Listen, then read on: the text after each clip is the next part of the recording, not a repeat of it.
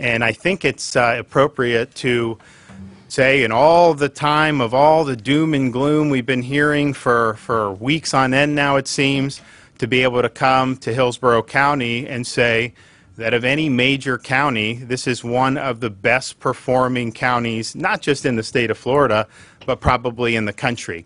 If you look at, and John will go into kind of what they've seen with their peak and now their decline, but Hillsborough County, a state that has over 1 million people, right now, total number of people hospitalized for COVID-19 in Hillsborough County as of last night was 35. That's about a half hour in Brooklyn right now in terms of people going in for hospitalizations. The peak hospitalization in Hillsborough County was 70 on April 8th.